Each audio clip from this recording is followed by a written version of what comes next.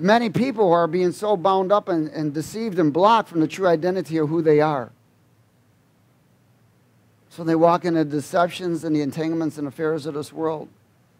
They look for fulfillment in everything but God's presence. Everyone say, I came from God's presence. My fulfillment is not in work, success, victory, failures, relationships, money, or anything of this world. My fulfillment is in His presence, and only in His presence. See, nothing changes until you confess it. Does everybody get it? So if you didn't confess it, it don't come. See, so the enemy tries to put a guard over your mouth or distract you so you don't cooperate with the Spirit of God, because the Spirit of God has a voice. He is the voice. He is the voice of God. He brings everything. Nothing is done without the Spirit of God. That's why the second chamber of the tabernacle is to be baptized in the Holy Spirit, so that you are born again. Born again. There's a difference between being saved and born again. We want to walk in that state of being born again, where it's no longer we that live, but Him that lives. Why? Because then Christ looks for Him in us. He's looking for Him in each and every one of us.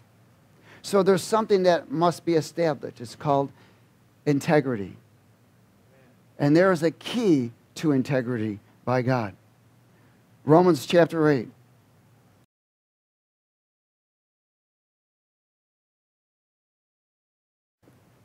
Oh, hallelujah. Romans 8 and verse 1. We're going to speak this so we sow. Because what you sow is what you reap. And what you speak is what you eat. And what you eat is what you become. Verse 1, there is therefore now no condemnation to those who are in Christ Jesus. That's wonderful. But he says, okay, now here's the reality of it. Who do not walk according to the flesh, but according to the Spirit. Who do not walk according to the flesh, but according to the Spirit. But I'm a believer, but if you're walking according to the flesh, condemnation will come. Does everybody get it? It's real simple. Verse 2. For the law of the Spirit of life does what? In Christ Jesus has made me free from the law of sin and death. For what the law could not do in that it was weak through the flesh, God did by sending His own Son in the likeness of sinful flesh. On account of sin, He condemned sin in the flesh, that the what?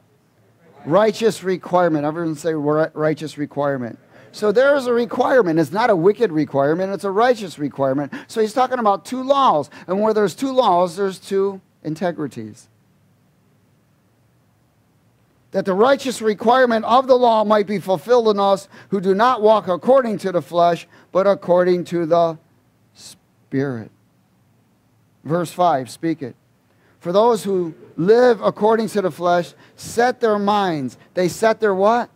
Their minds. They set their minds. They set their heart. They set their spirit on the things of the flesh. But those who live according to the Spirit, the things of the Spirit. For to be carnally minded is death, but to be spiritually minded is life and peace. Because the carnal mind, the natural mind, is enmity against God. For it cannot be subject to the law of God, nor indeed can it be. Your carnal mind is always going to be against God. It cannot be converted. Has everybody got it? It can't be converted. It's called the old man. When it says the carnal mind, that's the old man. The flesh is now your old man. It's the old one. It's the offspring of Satan. It was born in darkness, blinded, hates God, is rebellious towards God, will not submit to God, and never will submit to God.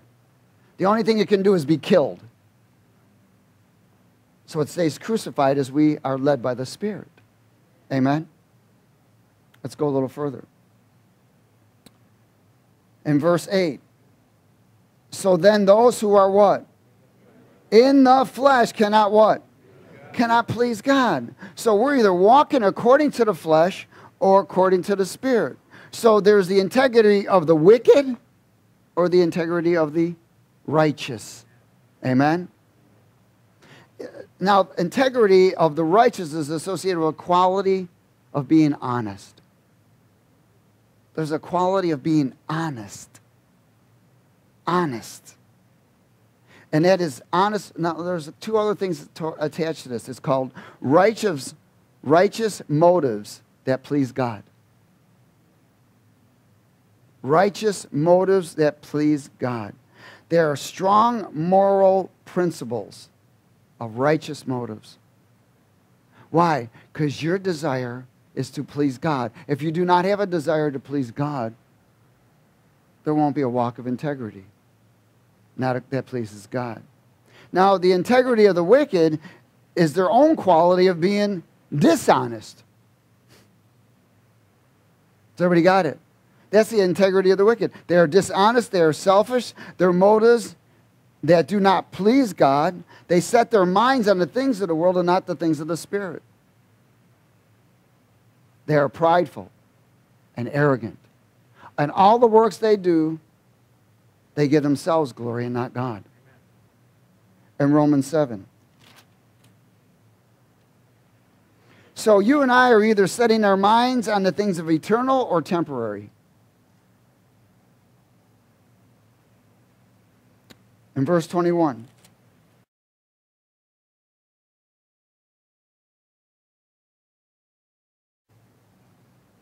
Would you speak it with me? I find then a what? A law that evil is present with me, the one who wills to do good. For I delight in the law of God according to the inward man, but I see another law in my members, warring against the law of my mind or my spirit, and bringing me into captivity to the law of sin which is in my members.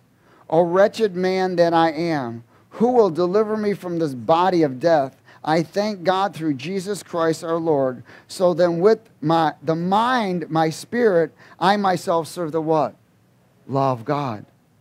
But with the flesh, the law of the sin. So there's a law.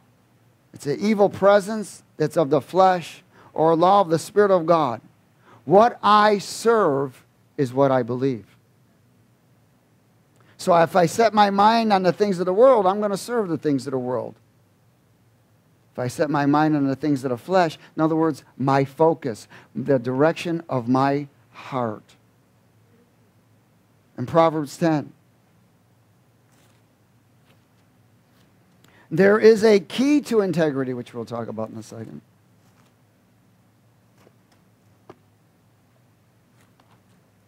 Proverbs chapter 10.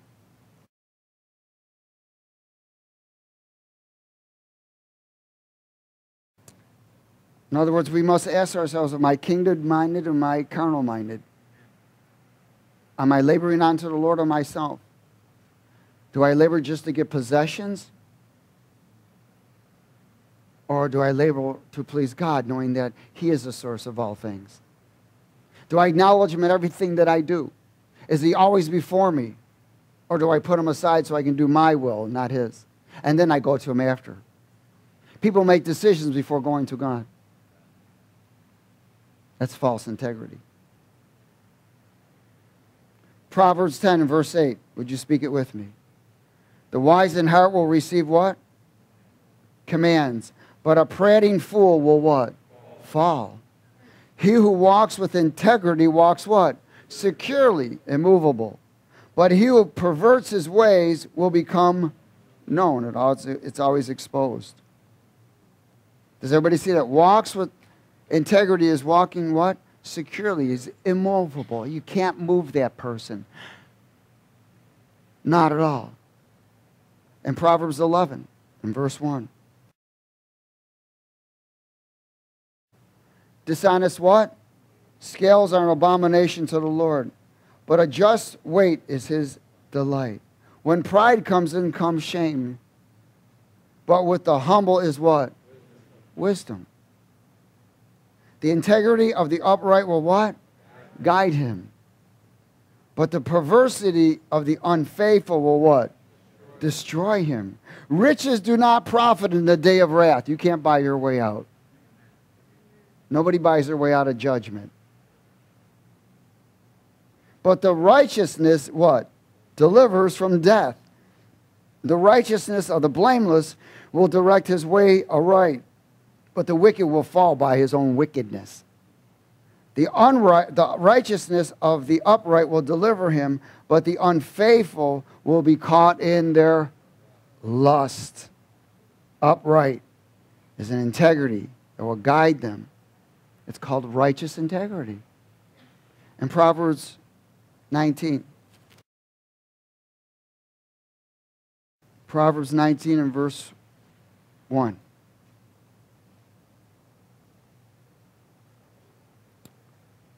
Let's speak it. Better is the poor who walks in his integrity than one who is perverse in his lips and is a fool. Also, it is not good for a soul to be without knowledge, and his sins will hasten with his feet. The foolishness of a man twists his way, and his heart frets against the Lord. We see this integrity rejects, righteous integrity rejects perverseness. It doesn't associate with it. It wants to keep clean. It is a guide. There is this integrity. Now, what is behind integrity is motive and intent. Always motive and intent. That will allow you to know where your integrity is. There are immoral acts that occur in the carnal realm. The Bible says something very profound. Depart from evil. Depart from evil. What's that for? So to maintain your integrity. Again, your integrity is the express character of Christ Jesus, not the express character of yourself, your old man. Proverbs 20, verse 6. Would you read it? Most men will proclaim each his own goodness, but who can find a faithful man? The righteous man walks in his integrity, and his children are blessed after him. Even when they're brats, they're still going to get blessed because of the integrity of the parents. A king who sits on the throne of judgment scatters all evil with his what? Eyes. See, there's an area where you and I get to where we're able to see through things. When that integrity is there, you see through. You can sense, you know people's motives and even intents. You know. Why? Because you know them by their fruit, and you're able to discern the spirits influencing them. That's only if you're able to maintain Christ's character. That's where the integrity is, isn't it? Proverbs 28.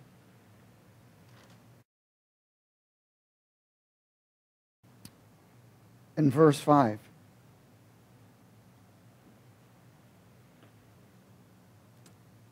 What does it say? Evil men do not understand justice, but those who seek the Lord understand all. Now, people can seek the Lord, but I'm going to tell you something. If they're not hearing, it's not establishing. Better is the poor who walks in his own integrity than one who perverse in his ways, though he be what? Rich. In other words, you can't buy your way out. Whoever keeps the law is a discerning son, but a companion of glutton shames his father. You know, money can't buy integrity. It's where you and I are able to discern not only good and evil, but what pleases God. We should be living a life that pleases God in everything we do, in every decision, especially in our motives and attitudes or intents. In Psalm 7, Psalm chapter 7.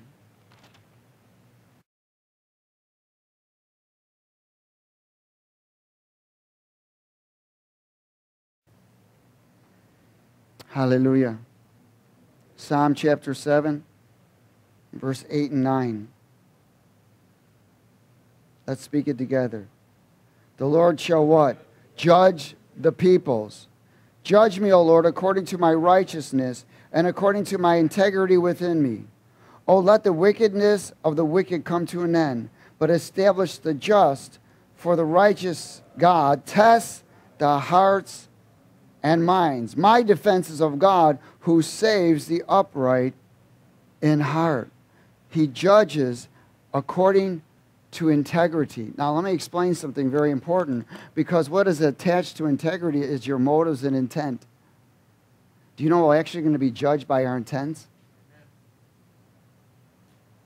People are all going to be judged by my sin. No, you're going to be judged by your intent. See, people don't realize that this intent, there's a motive, integrity associated with a motive and intent. Your motive is your emotional desire. Everyone say, my motive is my emotional desire. My intent is the plan to fulfill it. Everybody got it? My motive is my emotional desire. My intent is the plan to fulfill it. So does God know your motive? Does he know your intent? Will it affect your integrity? Absolutely. Absolutely. See, some people don't even know their motive or intent. And they try to maintain their own integrity in the flesh, and you can't. You cannot contain Christ's character in the flesh. It's impossible. This is where you and I yield all the time. We yield to him. We surrender to him. We allow him to take over. My prayer every single day is, Lord, possess me. Possess me. I want to be possessed by you, not by anything else. Is everybody okay? Psalm 25. What's your motive? Emotional desire. What's your intent? The plan to fulfill it.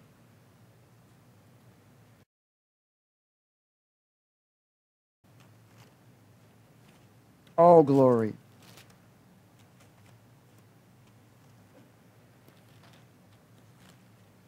In verse 12.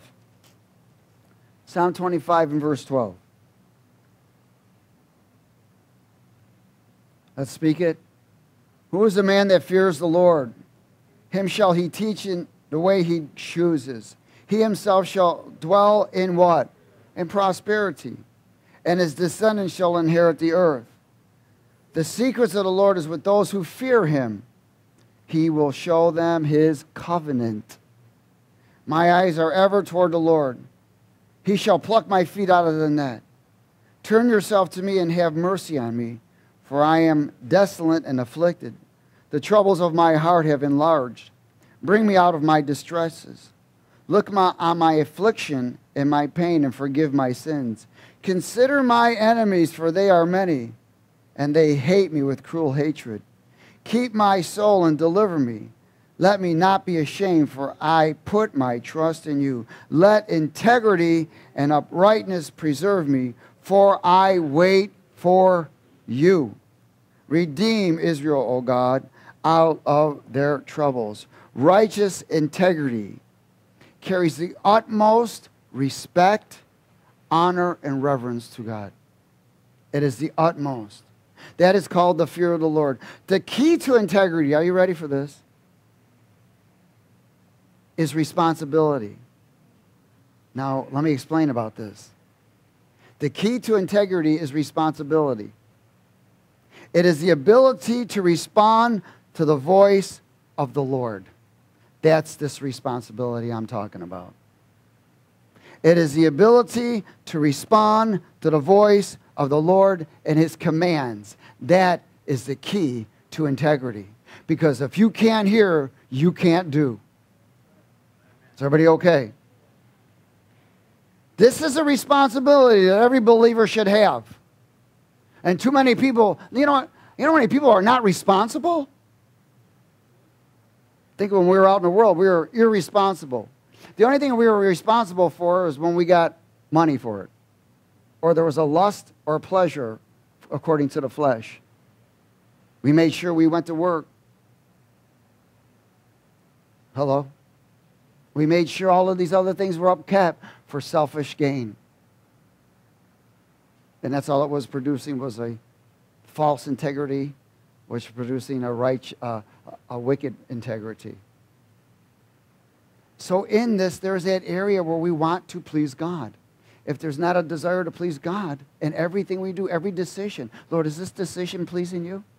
Is what I'm saying pleasing you? Is what I'm thinking pleasing you? Is my intent? Again, most people don't even check their intents. What's my motive? What's the emotional desire that I have? Is that pleasing you? Because if I don't check that first, then the intent's going to begin to unfold. And then the fruits will come. And then many people fall into many traps. Amen? So it's our responsibility. That responsibility, it is a key to integrity. It's called responsibility. And what is that? It is the ability to respond to the voice of the Lord. Because, and what? Hear His commands. Without that, an integrity cannot be established. Or then we walk in what we call presumptuous. And there's called presumptuous sin. Then we walk in assuming. Well, I hope, I believe, it could be, maybe, I don't know. You know, there's a difference of knowing and not knowing. There's a difference of guess and knowing. Amen? I want to share this again. The key to integrity is the ability to respond to the voice of God and His commands. Because if that's not established, it's very difficult to maintain the integrity of Christ. Amen? Psalm 26. Listen, Jesus is looking for Jesus, right? In verse 1, what does it say? Vindicate me, O Lord, for I have walked in my integrity. Do you know that he cannot ask for vindication unless he's walking in the integrity? There are places you and I don't even have a right to ask unless we're walking right. People are asking and wondering why they don't get an answer. Because they're not walking according to the integrity of Christ. And then they have a hope, and their hope is really not for pleasing God. Their hope is really for fulfilling their own lust, their own flesh. Vindicate me, O Lord, for I have walked in my integrity. I have also trusted in the Lord. I shall not what? Slip. Read it. Come on, read it with me. Verse 2. Examine me. Whoa, hallelujah. O Lord, and what? Prove me. Try my mind or my spirit and my heart, for your loving kindness before my eyes. And I have walked in your truth. I have not sat with idolatrous mortals. Do you understand that he saw himself, it didn't mean better, but above. No longer ordinary, but extraordinary. No longer temporary, but eternal. There's a difference. Again, remember we talked about the 3 levels. There's the 3 levels of commitment. He said to overcome. Those 3 levels, he said what they overcame the enemy by the what? Word of their testimony, the blood of Lamb, and did not love their lives to death. Too many people still fighting for their life. I have not sat with idolatrous mortals, nor will I go in with the hypocrites or bigots. Same thing. I have hated the assembly of evildoers. I will not sit with the wicked. I will wash my hands in innocence. So I will go about your altar, O Lord, that I may proclaim the what? With the voice of thanksgiving, and tell of all your wonders. wondrous works. Lord, I have loved the habitation of your house and the place where your glory dwells. Oh man, that's phenomenal. Why? Because God's presence was the most important thing to him. And he could not ask unless he had walked in his integrity. Amen? Your integrity will determine your path. Amen. Does everybody understand that? It also will determine your answered prayer, whether it's answered or not. You can't ask for something without righteous integrity. The only thing you can ask for is, have mercy and forgive me. Amen? Psalm 41.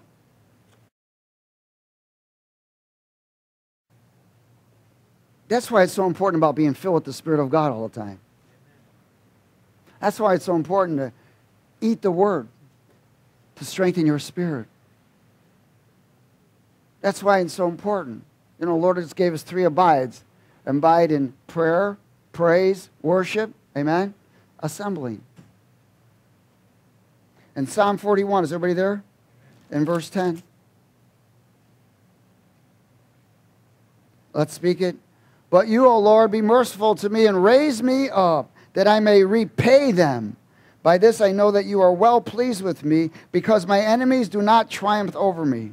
As for me, you uphold me in my integrity and set me before your face forever. Blessed be the Lord God of Israel from everlasting to everlasting. Amen and amen. In other words, he said, look at because I'm walking right with you, I'm in divine position. I'm holding the integrity of Christ. So if I'm in divine position, I'm walking with divine character. I'm walking in divine power, and I'm also walking in divine favor. Amen? Divine favor. So one of the things the enemy always wants to do is get you out of position. And he does that by, it's like, you know, false desires. He loves to plant the seed. That motive, emotional desire to try and sway someone or move them out of position. His job is to come to what? Steal, kill, and destroy. He can't do that. He can't touch you when you're in position. But he can sure try to sway you to get out of position. Amen? James chapter 1, verse 12.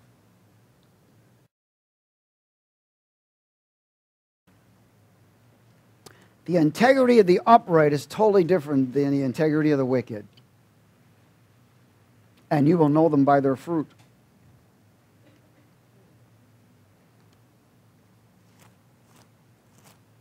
Hallelujah. You know, one of the things I've always learned about Christ's character is there's that area where going the extra mile. There's not a limitation of righteousness. There's not a limitation of help. There's not a limitation.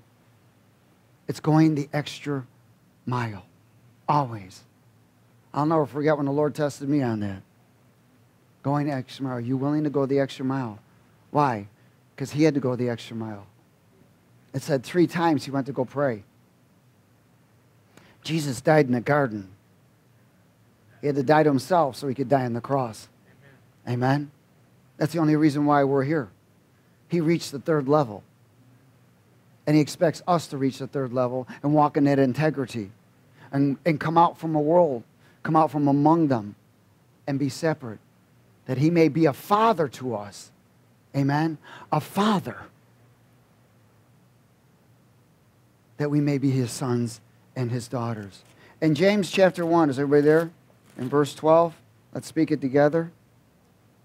Blessed is the man who what? Endures temptation. For when he has been approved, he will receive the crown of life which the Lord has promised to those who love him. Let no one say when he is tempted, I'm tempted by God, for God cannot be tempted by evil, nor does he himself tempt anyone. But each one is tempted when he is drawn away by his what? Own desires. What are those called? The Those are what? Motives. It's an emotional desire. So the enemy is going to try to plant in me and you a desire. And that emotional desire is associated with a motive. So he's going to be drawn away by his desires and enticed. Then when the desire has conceived, that means now there's an intent. Has everybody got it? That the plan to fulfill that emotional desire is beginning to unfold. It gives birth to sin, the presence of evil. And sin, when it is full grown, brings forth death, because the wages of sin is death. Do not be what? Do not be what? Do not be what? Deceived. My beloved brethren, every good gift and every perfect gift is from above and comes down from the Father of lights, with whom there is no variation or shadow of turning. Of his own will he brought us forth by the word of truth, that we might be a kind of first fruits of his creatures. So then, my beloved brethren, let every man be what? Be what? What is the key to integrity? Hear the voice of the Lord. Has everybody got it? And do his commands. That's the key to integrity. See, that key, doesn't it lock and unlock?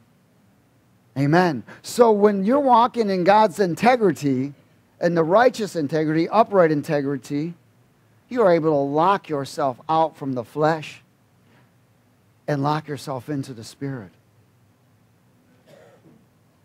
So then, my beloved brethren, let every man be what? Swift to hear and slow to speak. People speak without hearing. And slow to what? Wrath. For the wrath of man does not produce the righteousness of God. Therefore lay aside all what? Filthiness and overflow of wickedness, and receive with meekness the implanted word, which is able to save your souls. Let's go a little further. I like this. And be what? Doers of the word, and not only hearers only, deceiving yourself. For if anyone is a hearer of the word and not a doer, wait a minute, isn't that the same thing? Wait, what's the key to integrity? To hear what? The voice of the Lord and his commands. So when you're hearing his commands, is he saying do? Yes. Yeah. If anyone is a hearer of the word and not a doer, he's like a man observing his natural face in a mirror. For he observes himself, goes away, and immediately forgets what kind of man he was. But he who looks into the perfect law of liberty and continues in it, and is not a forgetful hearer, but a doer of the work, this one will be blessed in what he does. Righteous integrity holds the keys to lock the flesh and then actually unlock the will of Christ. So it's released. The key is to hear his voice and discern motive and intent. Again, motive is emotional desire. Intent is the plan to fulfill it. Amen? So that you and I are able to discern what is promoting, what's influencing us. We go back to, who told me that and where'd you come from? Where did that feeling come from? Remember, every thought has a voice, every voice has a presence, and every presence has a motive, an intent. Amen? Which releases a image and a emotion. Romans 8. Romans chapter 8 and verse 9.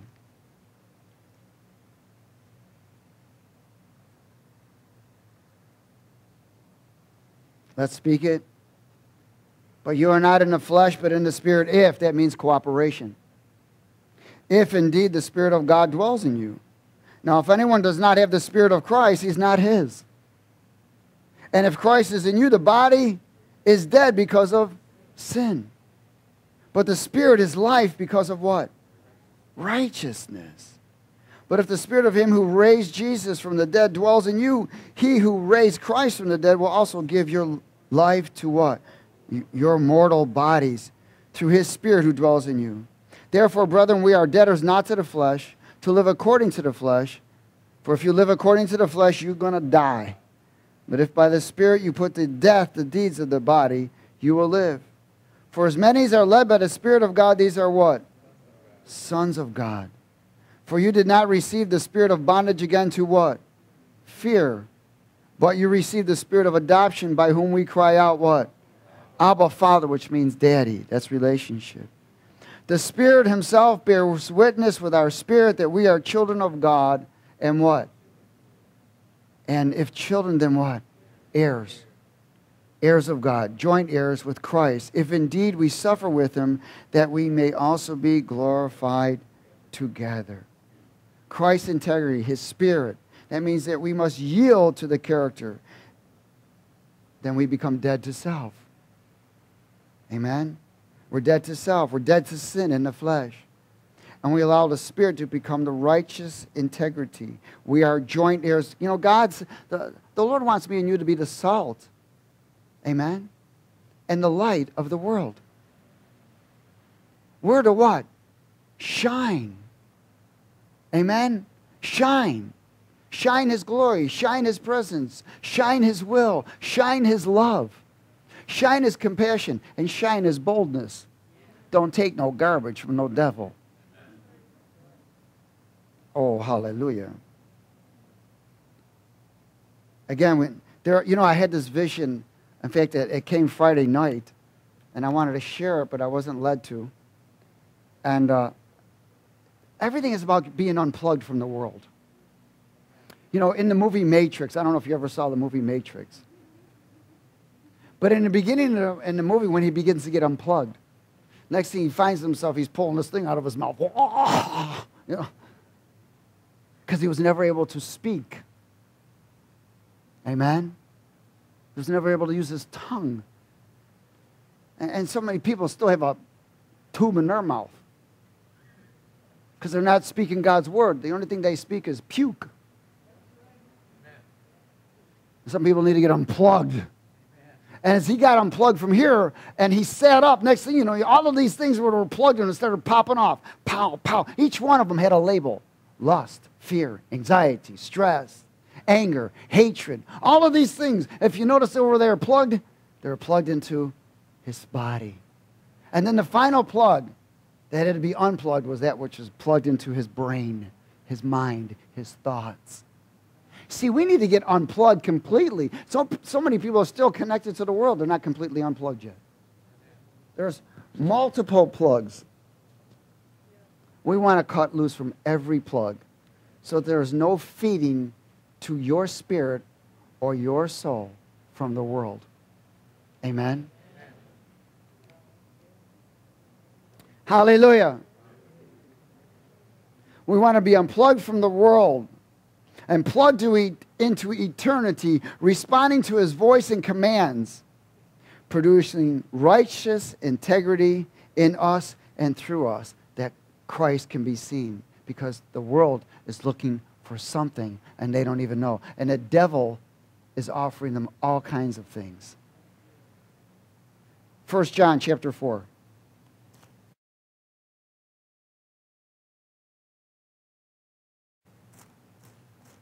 I'm telling you, I talk to many people who proclaim to be believers, and I see many plugs on them.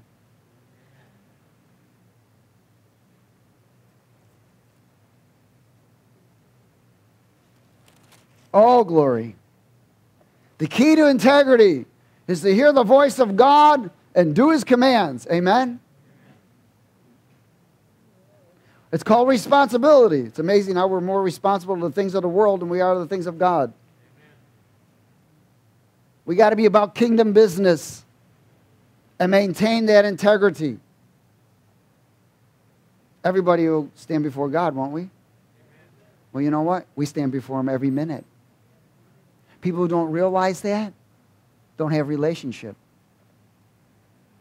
They think they're going to wait to go home and stand before him. Nope.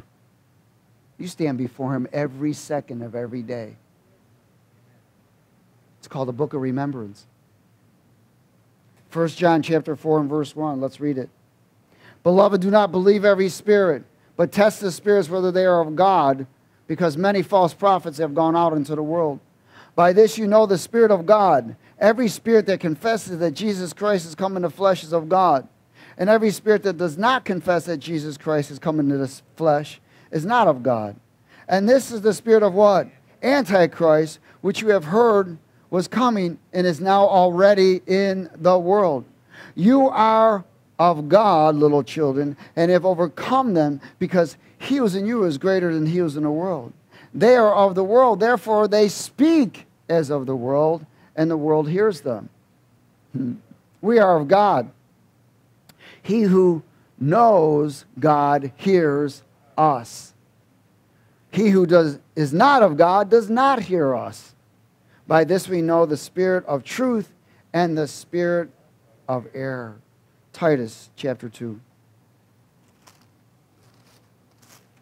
Oh, glory. Titus. Hallelujah. Hallelujah. Titus 2. Starting at verse 1, please. But as for you, speak things which are proper for sound doctrine, that the older men be sober, reverent, tempered, sound in faith, in love, in patience. The older women likewise, that they are reverent in behavior, not slanderers, not given to much wine, teachers of good things, that they admonish the young women to love their husbands and to their children, love their children, to be discreet, chaste, homemakers, good, obedient to their own husbands, that the word of God may not be blasphemed. Likewise, exhort the young men to be sober-minded in all things, showing yourself to be a pattern of good works, in doctrine, showing integrity, reverence, incorruptibility, sound speech that cannot be condemned, that one who is an opponent may be what? Ashamed, having nothing evil to say of you. Exhort bondservants to be obedient to their own masters, to be well-pleasing in all things, not answering back, not proliferating, but showing all good fidelity, that they may adorn the doctrine of God our Savior in all things. For the grace of God that brings salvation has appeared to all men, teaching us that denying ungodliness and worldly lust, we should live soberly, righteously, and godly in the present age, looking for the blessed hope and glorious appearing of our great God and Savior Jesus Christ, who gave himself for us, that he might redeem us from every lawless deed and purify himself, his own special people, zealous for good works. Speak these things, exhort, rebuke with all authority, and let no one despise you. I'd say that's pretty bold. Let's close at 2 Timothy 4.